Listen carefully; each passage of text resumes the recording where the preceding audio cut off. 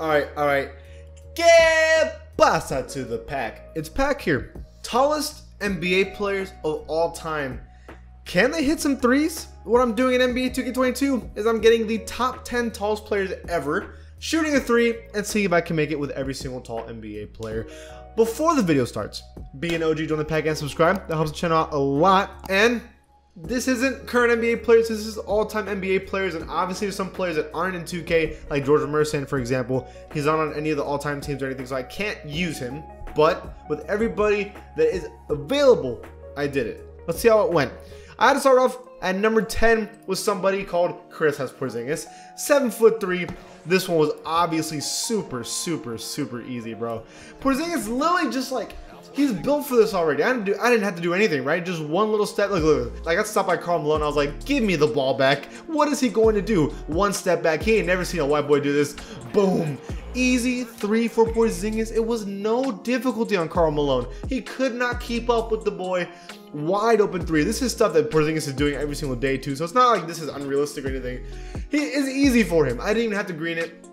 Easy shot for Porzingis. That's why he's called the unicorn, because he's tall, he's lanky, and he can do stuff like that. It's not even fair, bro. At number 9, we have Ilgauskas, who's also 7'3". And even though Ilgauskas cannot move like Cam, still has it like that. LeBron James driving it up and does a little he pass to Ilgauskas wide open for three.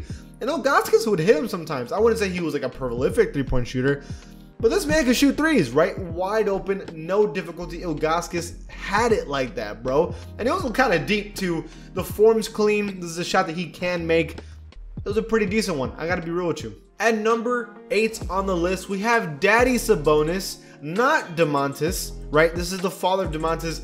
He's also known for being able to shoot wide open threes. When he was in Europe, when he was younger, this dude was deadly. Here he is trying to size up for a little bit. He was like, okay, maybe I shouldn't make it too complicated. He shoots a three over 2 Pistons defenders. To be fair, the Pistons defenders aren't really that good, so it doesn't really matter. But still, wide open. He's so tall and lanky that, like, even if you close out, it kind of doesn't matter because he can just shoot it over you.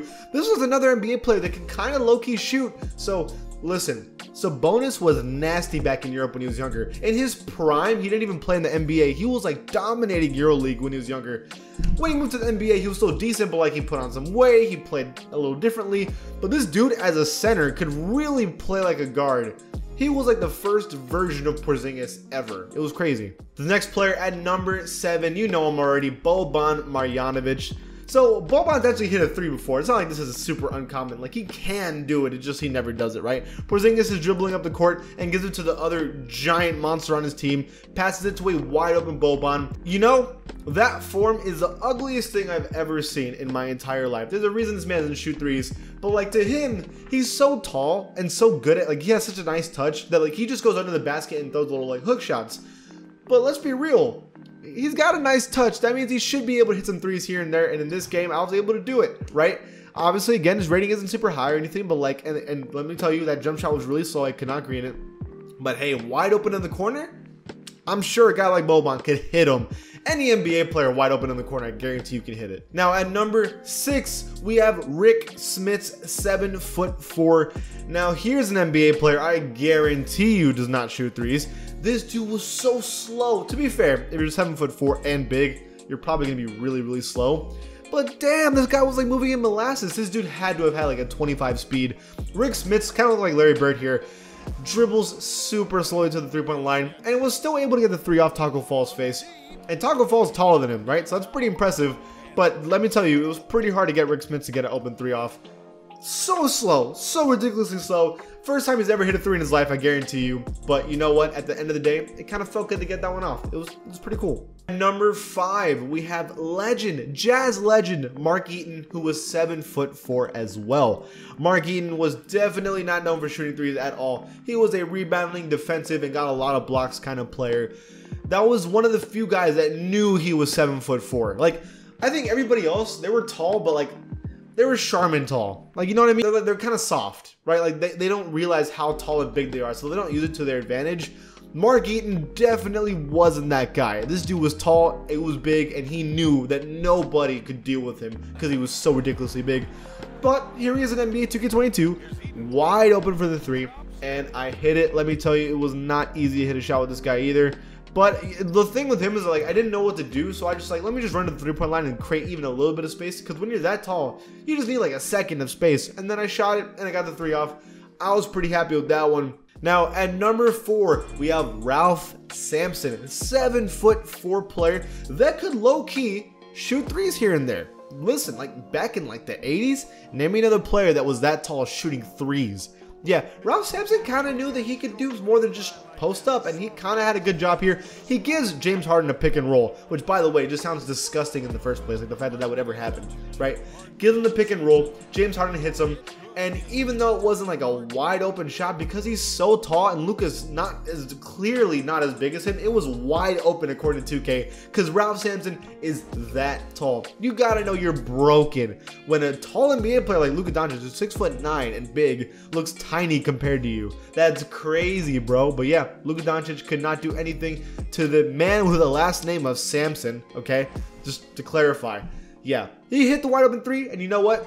He could do that. Now, this next player, number 3, is NBA favorite Tacko Fall. And it kind of sucks because Tacko Fall, who's 7'5", right, isn't even on an NBA team anymore. He was cut by the Cavs and the Celtics. So, like, it kind of sucks. But here we go with Tacko Fall, right? I put him on the Cavs just because, like, that was the team he was on in the first place. So, I guess why not, right?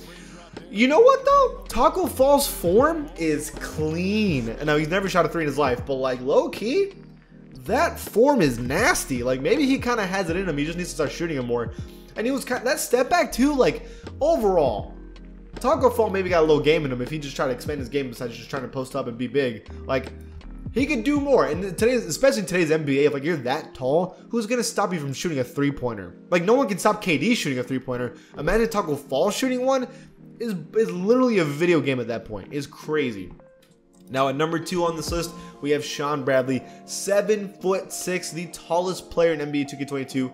Tied with another player, right? But Shawn Bradley was never really that great. Yes, he's on the all-time Mavericks team, but like he was never really that good. Never shot threes either. Wasn't really about that. But look how ridiculously tall this dude is. Like, I wasn't sure how to get open, and then I was like, wait, John Stockton's on me.